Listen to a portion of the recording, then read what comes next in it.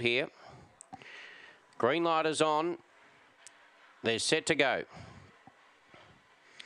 Racing, Lornette Express came out pretty well as vying for the lead, trying to boot up on the inside, Hot Scotch and Sail Plain, and Nitro Harvey's angling for the inside run. So down the back straight, Hot Scotch the leader, getting up on the inside, Nitro Harvey, then came Sail Plain, Lornette Express, and well back was Scott Me off the back straight, and Hot Scotch about 3 or 4 lengths in front of Nitro Harvey, then for the back, Sail Plain, Lornette Express round the corner, Hot Scotch in front. Here's Nitro Harvey flying up on the rails late, Nitro Harvey too strong.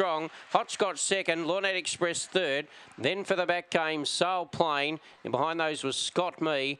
And a double for Paul Healy. 30.09 is the run for Nitro Harvey. Well, I had that brilliant form line after Fast Minardi's fantastic win in the previous. And 2 runners here tonight for Paul Healy. And he's got the job done with both of them, both from the Fernando Bale Cheeky Vixen litter.